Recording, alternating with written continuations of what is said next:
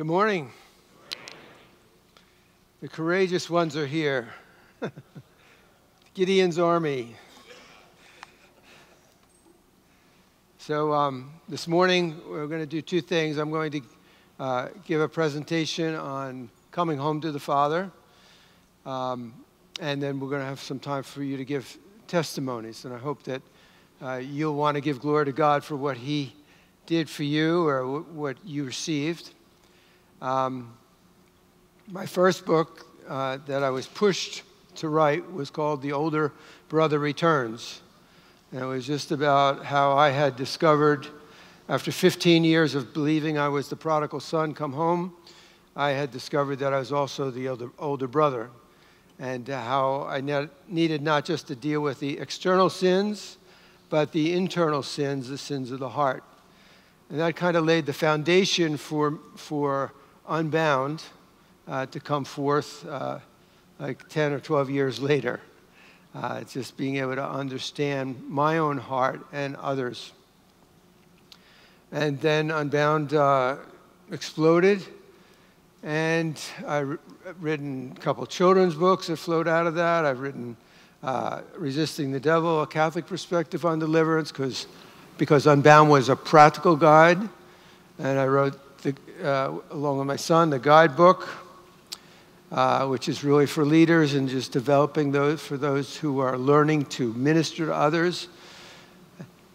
And all along the way, ever since I wrote Unbound, there was another book in my heart. And that book was about the Father. As you know, the fifth key is about the Father's blessing. But there was something in me that just said it's not enough. It didn't express enough of what was in me.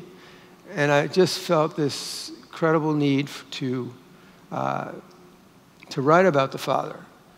And I don't have another book in mind. I don't plan on writing another book. So it's kind of the bookends is The Older Brother Returns and Abba's Heart. And now God might shift and give me something to write, but but to me this is the finishing word. So I'm going to speak today about Abba's Heart under the title of Coming Home to the Father. And I believe that many of you have been doing that all week. Actually, I believe you've been doing that all your life. But it's a message that is critically needed, I believe, in the church today. As someone surrenders to Jesus and confesses Him as Lord, embraces their faith, the dynamic work of the Holy Spirit is released. We prayed last night about the cry of the Spirit being released in our hearts, crying out, Abba, Father. Well, that cry is released, and a lot of people don't know how to fully release it. I believe that work that the Holy Spirit's doing to release that cry and bring us to the Father is a way of understanding all the sanctifying work that He does in us to make us holy and to continue to bring us into the fullness of what it means to be children of God. And He does that by revealing the Father to us and drawing us into the Father's heart. So no matter how much you have received or how much I have received over the years, a revelation of the Father, I know there's always more. Every disciple goes through a season. And some of the seasons we've been through, you've been through, I've been through, is where the Holy Spirit is emphasizing Jesus or emphasizing a relationship with the church or with His mother, or the emphasis shifts. And then there's seasons when He's going to emphasize what it means to be in relationship with the Father. So I want to look at some of my conversion and ongoing conversion in terms of coming home to the Father. We all have a longing for home. I remember the first time I came home from college. I had not been away from home for 4 months ever in my life. And when I came home, nobody was in the house, and I just kind of walked around. And I just I remember looking at an ashtray. And it just brought memories to me. And I looked at a picture on the wall and the living room couch. And I was just taking it all in. What all these things represented to me and spoke to me of is they just spoke to me of home. It's those familiar things that just kind of said, this is home. This is the place where I belong. And that's what home is. It's the place where you belong. It's the place where we're known. It's the place where we know others. It's the place where we're able to be ourselves. And that's the place we find rest. Now, none of us grew up in a perfect home. And many of you grew up in a home that was not happy, or it wasn't even safe. But we're still longing for a place called home. This is how we were made. God placed us in families so that we could come to know our true identity as children of the eternal Father, in whose heart is our true home. God placed us in families so we could know the Father. In Ephesians chapter 3:15, the Apostle Paul tells us that every family in heaven and on earth derives its name from the Father. The very nature and meaning of the family has its source in God the Father.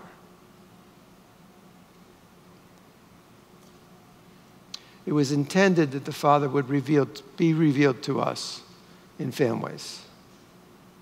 But because of sin, families have become a place for us, for many of us, where the goodness of the Father has been hidden from us. So what was meant to reveal the Father has become, because of sin, a place where the Father is obscured and hidden. St. John Paul II said, "Original sin attempts to abolish fatherhood, destroying its rays which permeate the created world, placing in doubt the truth about God, who is love, and leaving man only with a sense of master-slave relationship." The power of sin working in our midst continues to obscure the Father and to obscure our true identity as His children. Sin leaves us acting like orphans and slaves. Many of you might have, that received ministry yesterday, might have renounced an orphan spirit. I know a lot of times when I talk to people, they grew up in families of 10, 12. Did you ever feel like an orphan? Oh, yeah, I did. Didn't make any sense to me. I remember one girl said, "Oh, my brothers and sisters used to tell me I was adopted." And, and one time I went to my mom about it, and she said, "I had 8 other kids. You think I'd adopt you?" But it was like these seeds of insecurity, and then words are spoken, and it's another way of saying, I don't know why, but I just don't belong. I just don't feel like I belong. Everybody else seems to belong. I don't belong. Or everybody else seems to connect with Dad, but I don't. Spirit of fatherlessness. So the enemy is always trying to rob us of our relationship and the potential for intimacy with God the Father.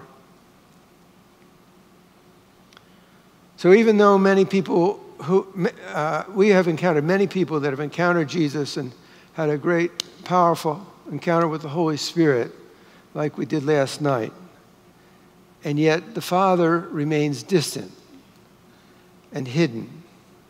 And sometimes there's a fear of the Father. He's the judge of the Old Testament. He's waiting to catch me in my sin. and to punish me for any little thing, and maybe close the door of heaven to me. I had one nationally known Catholic leader say to me, "I'm okay with Jesus, but the Father, he scares me." We may look to Jesus and press into him for mercy and love and forgiveness, but like we just keep pushing the Father back, or we've never allowed the Father himself to come close to us. Now, on the other hand, there's others that perceive the Father in the way that they want him to be.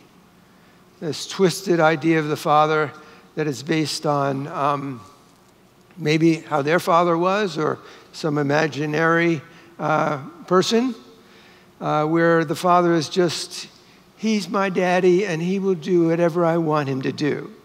And if he doesn't do what I want him to do, I'll be mad at him and I'll give him a piece of my mind. And so there's this faith is the grace-filled response to revelation. What is the revelation of the Father that we're responding to?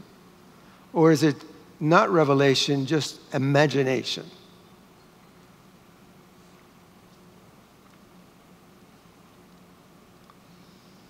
It's a deep longing in all of us to know the Father. In fact, the very Spirit of God is working in us now, crying out for us to know the Father. But sometimes he remains distant to some of us, and sometimes just saying the word Father gets stuck in our throats.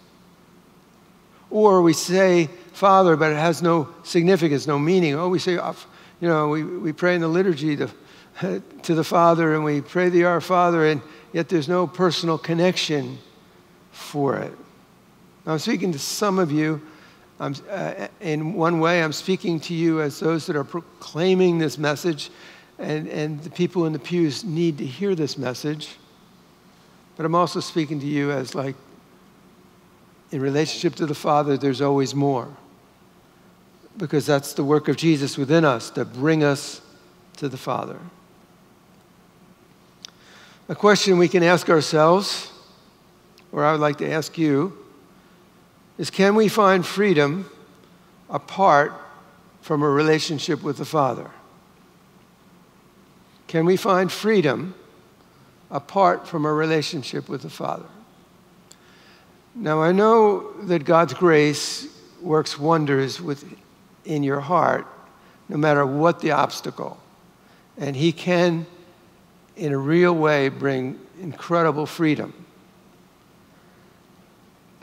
But there's another answer to that question, which is no, we can't, because of who we really are.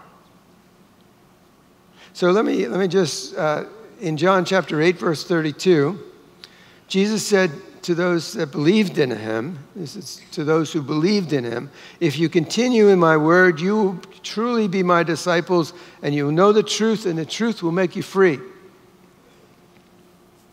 All truth sets us free. But there is a hierarchy of truth.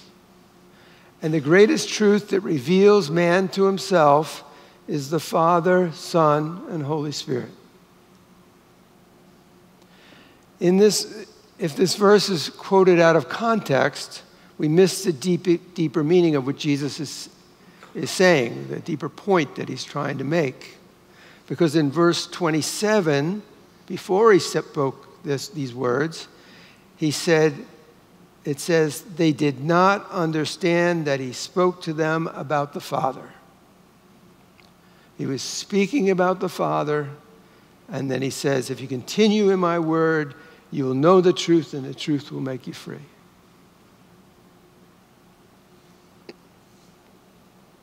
They could not see.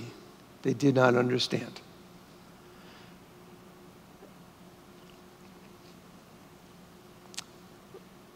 We are his children. That's who we are.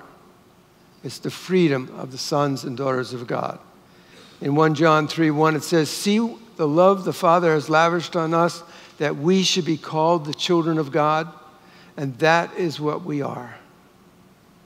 He is a good Father who loves to care for his children. In Matthew 7:9-11, it says, "If you, then, though you are evil, know how to give good gifts to your children, how much more will the Father in heaven give good gifts to those who ask him?" He is a good Father. But many have been deceived. Actually, all of us have been deceived. In the garden, we had intimacy with the Father, and we walked with him in the cool of the day. And just remember, you were in Adam. We walked with him in the cool of the day, and he entrusted everything to us, and we trusted him. And then the tempter came along with the fundamental lie that still grips us today. The fundamental lie is God is not a good Father, and he can't be trusted. We swallowed that lie through sin, and it made a home in our fallen nature, and we have been bound by a twisted perception of God ever since. Jesus came to break the power of that lie, to set it straight, to reveal the Father, and to be himself the pathway, the way home to the Father's heart.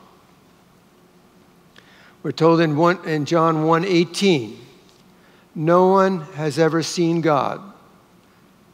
The only Son, who is in the bosom of the Father, he has made him known." Another translation says, referring to the Son, "who is in closest relationship with the Father." So Jesus, who is in the bosom of the Father, he is the one that is making the Father known. And we can grow up calling God Father and thinking of him in terms of Father, but if you want to know him, there's only one way to know him, and that's to know him through the Son, who comes from the bosom of the Father, is in closest relationship with the Father, who is the very Son of the Father who makes him known. And the good news is that he's going to continue to make him known. John 17:25 and 26. "Righteous Father," Jesus says, "Righteous Father, the world does not know you, but I know you, and these that you have sent me. I have made you known to them, and I will continue to make you known, in order that the love you have for me may be in them, and that I myself may be in them." That I myself might be in them, and I will continue to make you known. The spiritual life, you have much more wisdom about the spiritual life than I do, but I just understand it from this perspective in a simple way. Jesus is making the Father known, and is revealing my heart and exposing my heart so I can receive the love of the Father through the Son. This is his commitment to you. As you go forth from here, and some of you have to stand on what you renounced. Say, yeah, I'm not going to let that in again. I'm making my stand. I'm going to stand on it. But every one of us needs to have that confidence. The Father is going to continue, Jesus is going to continue to make the Father known to me, and what it means to be free, and what it means to be a son. Pope Benedict XVI wrote this: Jesus' communion with the Father is the true center of his personality. Without it, we cannot understand him at all. And it is from this center that he makes himself present to us today. If we're holding back from the Father, I can't relate to the Father. My father was this. I can't make that leap. God's not demanding you to make a leap you can't make. But if you just cut it off and say, Jesus, Mary, Holy Spirit, that's enough for me. We're cutting ourselves off from Jesus. You want to be a disciple of Jesus? You want to live like Jesus? You need to live in relationship to the Father. He only did what he saw the Father doing. He only said what the Father was saying. And it's in this dynamic that we have been invited to enter in. And it's the only way to really understand Jesus, but enter into this relationship with the Father. Pope Benedict says we can't understand him at all, because it's from this center that he makes himself known to us, and still today. Jesus said, if a man loves me, he will keep my word, and my Father will love him, and we will come to him and make our home with him. The Father and the Son have made their home in us and invites us to make our home in him. So the question is, how is it that the Father can remain hidden, especially from those of us who have embraced our baptism, have received him? Well, we're going to give you two reasons. One reason is how the Father has been misrepresented to us. We carry father wounds and mother wounds, and we need to be set free from those bondages, because they twist our idea, our understanding of our loving Heavenly Father. The need to know the Father is universal. As a matter of fact, my passion to write Abba's Heart, which I wrote with my son Matt, which is glorious that a father and son would write a book together. But my passion is because we were teaching about the Father's blessing in countries throughout the world. And in many places, it was the Father's blessing that was everything. They never heard anything about it. They never heard anything like it. They never had any idea of the true love and compassion of the Father. It's true in this country, but it's universal, because the Spirit of God is within us, working to draw us into intimacy with the Father. And there's going to be times in your life, maybe it's now, maybe it's next month, but there's going to be times in your life you realize there's an absence, and the Father's drawing near, and he wants you to draw near to him. The second reason is knowing the Father through the Son is a lifelong process. John's gospel is a special gift. Perhaps 30 years after the synoptic gospels were spread widely, there was another gospel that needed to be written. One that came out of the experience of the youngest disciple, living life longer than all the others. As John grew spiritually and in his understanding and his reflection, he had Mary, the mother of Jesus, under his care to guide him. They together had time to reflect, to remember, to share together about the intimacy Jesus had with the Father and how he was inviting them into the relationship. So when you read the Gospel of John, think about John's heart just inviting you in to this relationship with the Father. A real moment was when Thomas and Philip asked Jesus to show them the way to the Father. So I kind of picture it this way. Jesus is saying, I'm going to go prepare a place for you. I'm going to go ahead of you, and you know the way that I'm going. And I imagine the disciples speaking to each other, and saying, there he goes again. He keeps talking about the Father. Do you see the Father? Do you see? I don't see him. Jesus sees him. I don't know what he's talking about. Now he's going to go away, and he's going to prepare a place for us in the Father's house, and there's going to be many rooms there. I don't know what he's talking about. So Thomas, who represents part of our personality, says, Lord, we don't know where you're going. Show us the way. Give me directions. Tell me what to do. Jesus says to him, I am the way, the truth, and the life. No one comes to the Father but through me. If you'd known me, you would have known my Father also. Henceforth, you know him and have seen him. Imagine Thomas with that answer. I just asked. He's going someplace. I just want directions. So then you have Philip, from another part of our personality and from who we are. He cries out for all of us.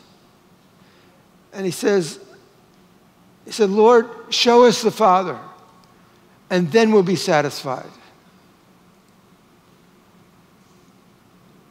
John gave us that prayer. It's yours. Lord, show us the Father, and then we'll be satisfied.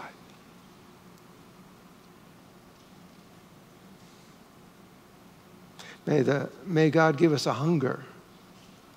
May he even frustrate us like Thomas and Philip, so that we cry out from a deeper place in our heart to receive what God wants to give us.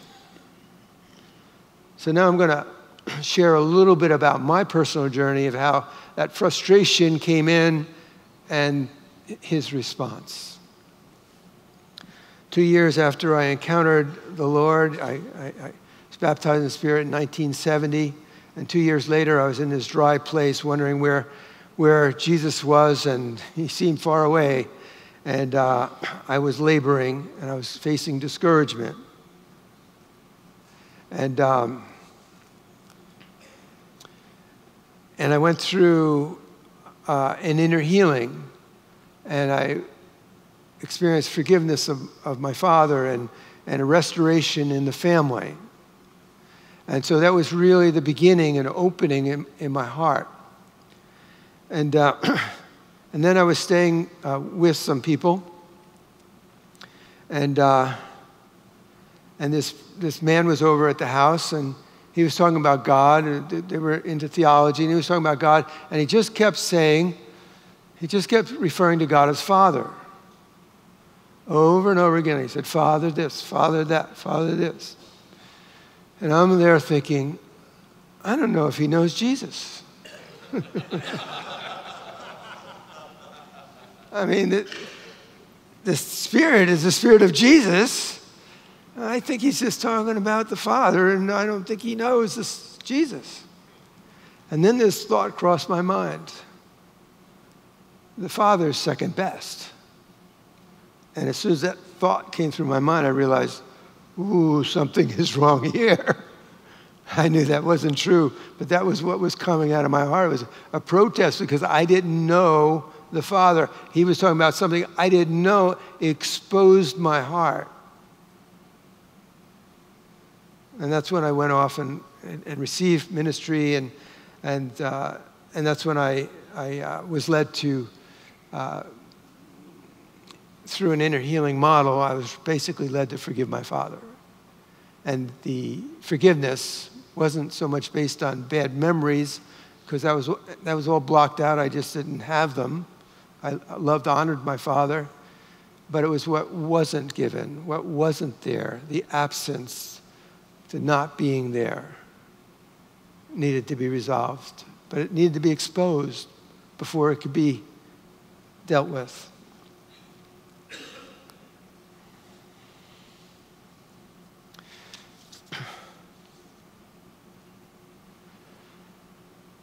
My father had long since passed away, but the Lord began to just restore my love and my sense of belonging through that time of forgiveness.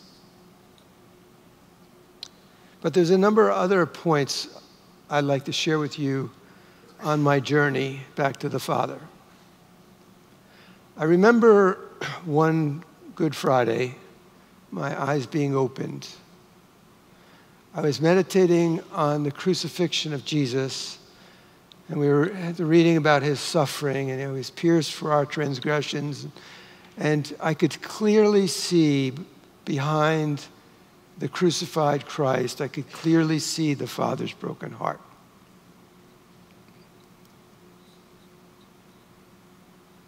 And now and since that time, I see the Father all the time behind the Son or through the Son. Another significant thing that happened was my firstborn son. My son was born, my firstborn. And when I became a father, I realized that I didn't know how to be a father. But I figured it this way. I said, if I could only learn to be a son, then I would know how to be a father. And so I pressed in to wanting to live as a son of the Eternal Father. And I think it's the same for you. How am I to be a father to my parishioners? Be a son. Press in to your sonship. Press into relationship with the Father. And then your spiritual children will experience his fatherly love come through you. Because we're all inadequate.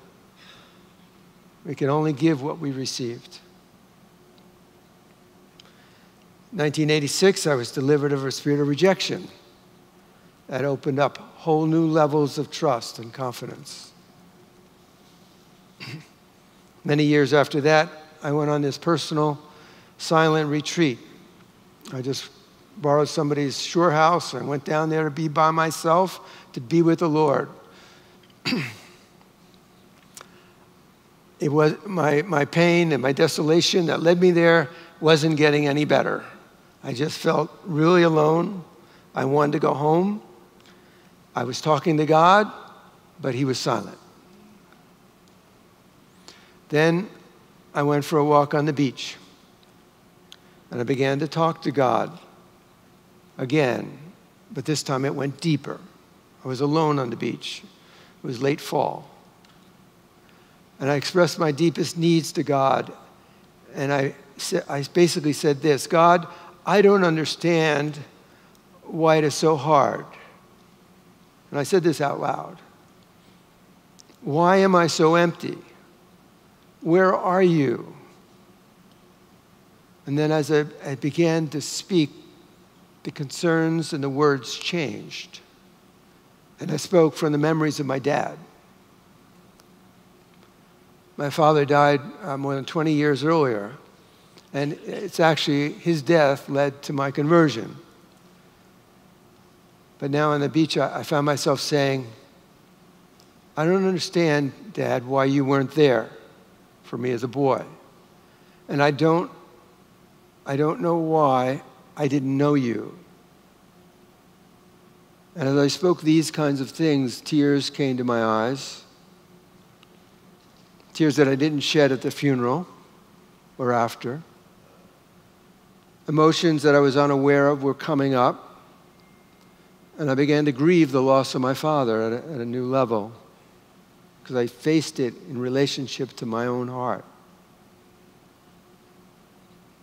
You know, when a parent dies, it's like whatever you were missing, it seems like it's final.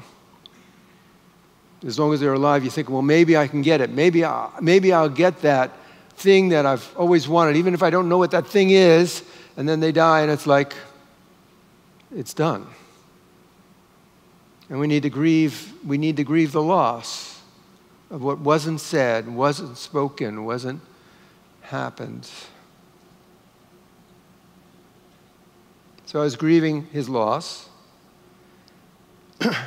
And as I expressed my pain, I began to say, Dad, would you forgive me for all the years of rebellion? And I repented for withdrawing my heart and for my selfishness, making it so hard for him to love me or to reach me. And then I spoke forgiveness, and I found peace. And then I sensed the Heavenly Father's presence. And in my mind, as you know, I get pictures a lot. So in my mind, I had this image of my father, who he loved the ocean. I just had a picture of him walking out into the sea. He was like almost walking on the water, but just like floating, kind of just out there. And as he left, he was waving, and then he went like this. And I knew what he was saying. I knew what it meant. It meant we've come to the completion of this chapter, and you're going to do it. I'm proud of you. I'm with you. And I'd leave you with the Lord, or different impressions that came to me. So years later, as I understood and began to understand the Father's blessing, and we pray, and the fifth key is the Father's blessing, I was receiving the Father's blessing through the memory of my Father, saying and communicating that which had been lacking. God has encounters for all of us, because the Heavenly Father wants to break in, and he wants to fill the empty place wherever you did not receive the words of affirmation. Your Father didn't bless you, didn't say words, maybe didn't bless your priesthood, maybe held back in your choice. Maybe there's a whole host of things that sometimes we carry that we just need to bring to the Lord. We need to forgive, renounce the lies, and say, Father, I need to hear from you. I need your blessing. I need your words. I need to hear your whispers. And I'm going to trust in your whispers, and I'm going to trust that I can hear your voice and receive it. And maybe you'll get a brother or a sister to pray with you and speak the Father's blessing over you. And those words can penetrate your heart and change everything, because you know the lack that you've been living under was just a lie, was just a deception of the enemy. It was just a small story, not the bigger eternal story of which Jesus has broken out of it into your story to bring you home to the Father.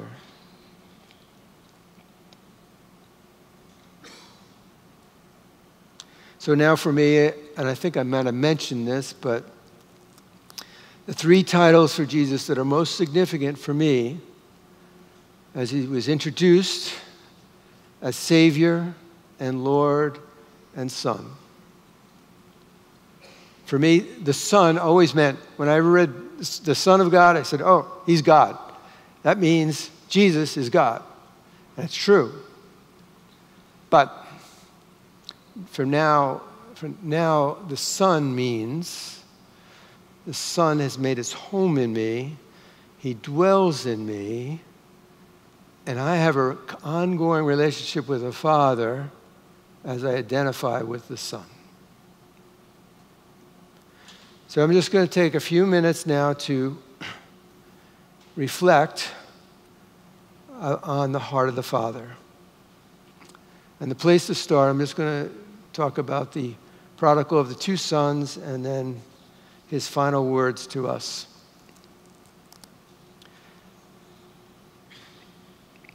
Jesus tells us of a father who lost his two sons.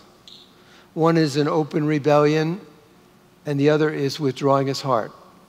One ran off, rejected him, basically saying, "You are dead to me." The other focused on fulfilling his outward duty. He was doing what he was supposed to do, but he abandoned his father through resentment, judgment, and bitterness.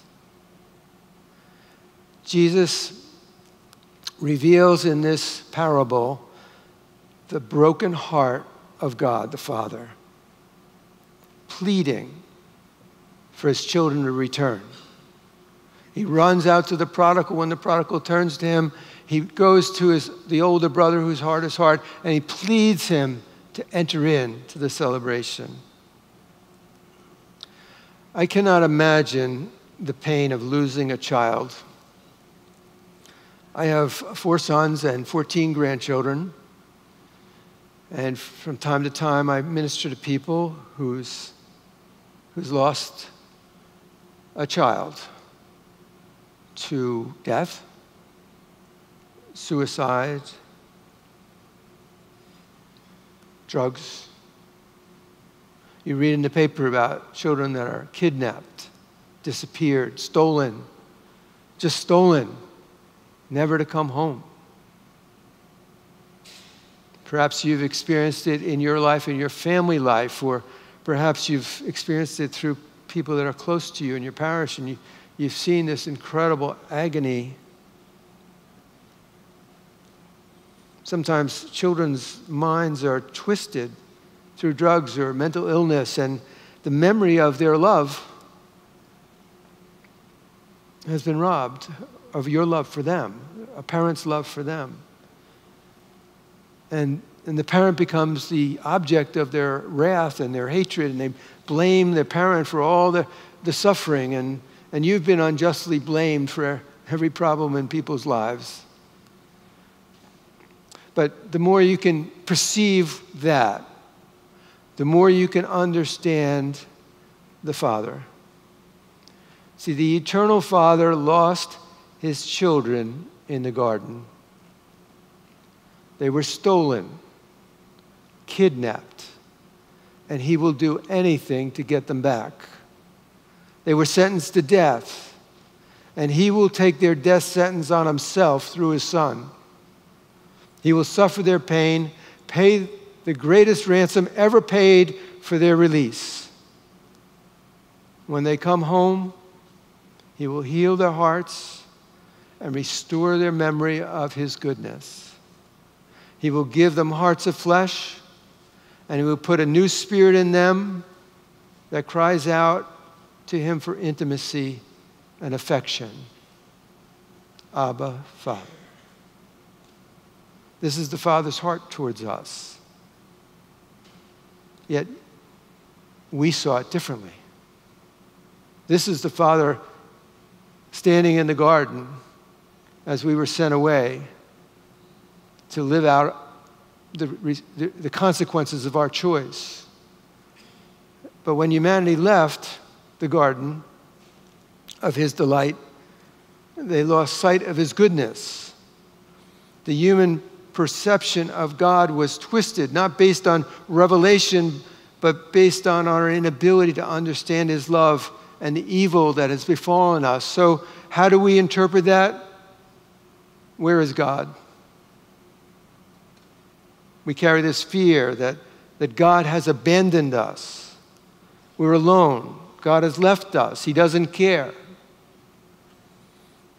Even if we know the Lord, we're tempted to blame God for the evil that comes into the world against us every day.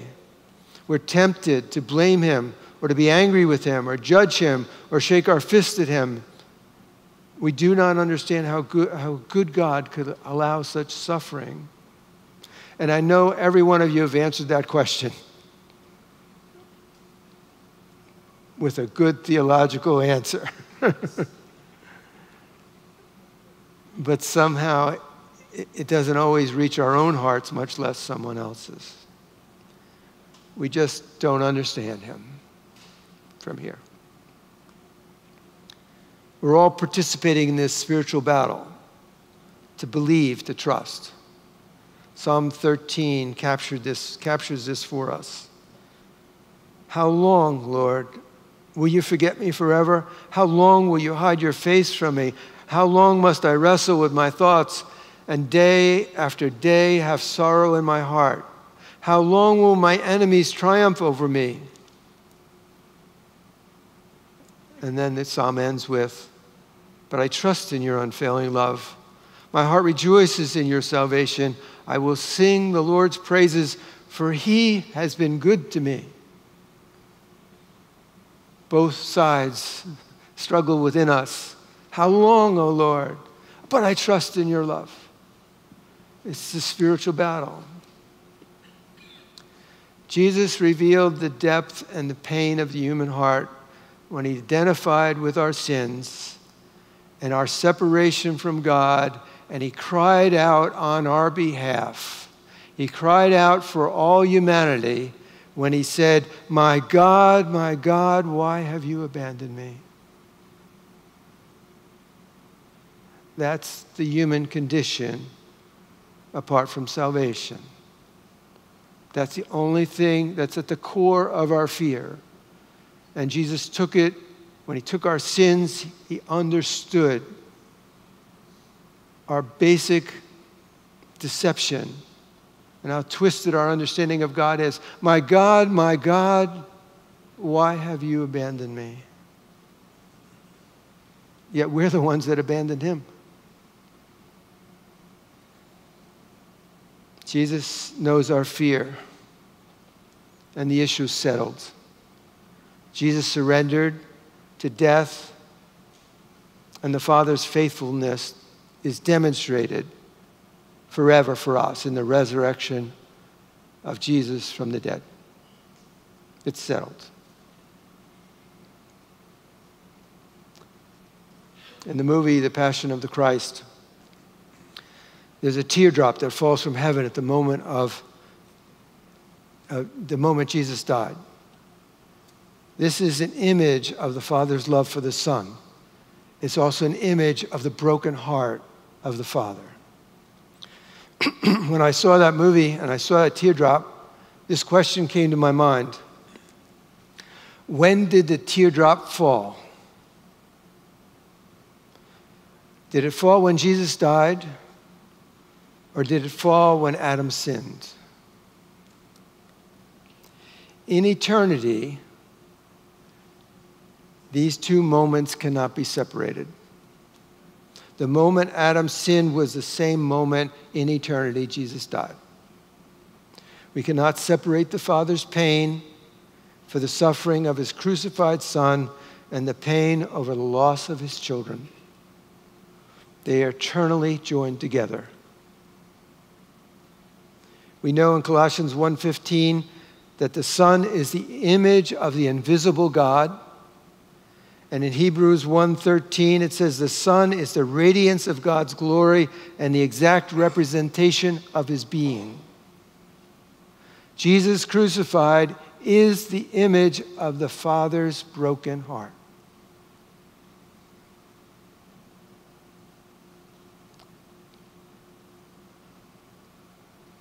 When people come to you and confess their sins, God's broken heart is present to be communicated. Jesus did not come to condemn the world, he came to save the world. He was sent by the Father, whose heart was broken over the loss of his children. But the broken heart of God is only half the picture. At the same moment that his heart was broken, his heart was also full of joy. His heart is not like ours. Joy is not constrained by suffering. In Luke 15, the parable of the lost coin, the lost sheep, and the lost son, all followed by descriptions of heaven's joy, celebration. It says there was rejoicing in the presence of angels, of the angels of God, over one sinner who repents. The Father was rejoicing in the presence of the angels. Joy was spread throughout heaven when one sinner returns. Jesus is revealing the Father's joy, and all heaven participates in it. And this is the reason why Jesus endured the cross. Hebrews 12:2, for the joy set before him, he endured the cross, scorning its shame, and sat down at the right hand of the throne of God. For the joy set before him. Jesus came to reveal the Father, and in a certain way you can think of it this way. He came to heal the Father's heart. I picture Jesus saying, Dad, I'm coming home, and look who I'm bringing with me. We're going to celebrate. So the next time you mess up or you're tempted to think of him as angry and judging you, rejecting you, condemning you, withdrawing his love from you or his fatherly care, think of the Father of Luke 15, standing, waiting, longing, pleading for his son's return and the joy that awaits him, awaits you. God hates sin because it separates you from the knowledge of his goodness. God's wrath is directed at sin, not you. We come under the wrath when we identify and don't separate from the sin. But God's wrath isn't directed at you, it's at your sin. At the moment you turn home to God, you're leaving your sin, and he wants to embrace you and kiss you and restore you. So let me just read this to you. But while he was still a long way off, his father saw him and was filled with compassion for him. He ran to his son, threw his arms around him, and kissed him. The son said, "Father, I have sinned against heaven, against you. I'm no longer worthy to be called your son." But the father said to his servants, "Quick, bring the best robe and put it on him. Put a ring on his finger and sandals on his feet. Bring the fatted calf and kill it. Let's have a feast and celebrate. For this son of mine was dead and is alive again. He was lost and is found." So they began to celebrate. Heaven's joy came down from heaven in their celebration. The first message of the risen Lord to you after the resurrection was entrusted to Mary Magdalene. We have this incredible picture of a woman's passion and God's heart. Mary is at the tomb. She's weeping. She's uncontrollable in her grief, and she wants to find the Lord. She wants to be near him. She wants to touch him. She wants to care for him. And Jesus, the picture in John's gospel is so incredible. Jesus is on the way to the Father. He had not yet returned to the Father, and he's like, this is what he's all about. He's going to the Father, and he hears her heart. He comes back, weeping so hard she doesn't recognize him until he calls her name. And this is the message he gave to Mary for you. "Do not hold on to me, for I have not yet ascended to the Father. Go instead to my brothers and tell them, I am ascending to my Father and your Father, to my God and your God." What he was saying to Mary was this: I'm going to my Father and your Father, and you are part of my family. You belong. My Father is your Father, and you are part of the eternal family. Your home is in his heart. So, brothers, when your mission here is over and we enter in to glory, you will be like me when I came home from college. You'll be captivated by the many works, the many signs, the many things that you hardly noticed. Moments when the Father was whispering to you, revealing himself to you throughout your life. And that he's always been saying to you, you are home in my heart. And every grace and every moment of grace and that he's reached out to you, he's saying that this is your home. This is where you belong. And one day, we're going to see all those moments of grace. We're going to be seeing how the Father reached out to us and how we were veiled and couldn't see it because of whatever evil that surrounded us, but he was there. And so would you stand? And let's just ask that this would be one of those moments of grace. And I'm just going to what I want you to do is just to take a few moments within your heart just to talk to the Father.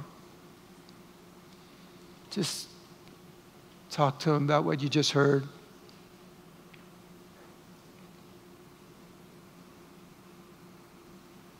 If you don't know what to say, you can just say, Lord, show me the Father, and then I'll be satisfied.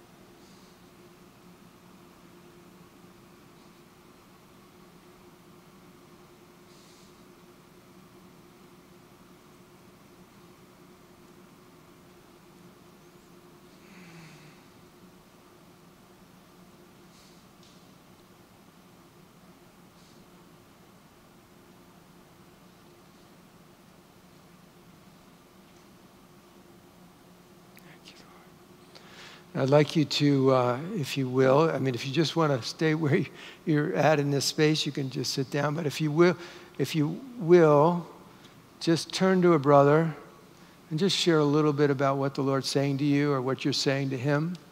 And then just have a brief prayer, and then we will go into a break. But just let's spend about 3 or 4 minutes just responding with each other or by yourself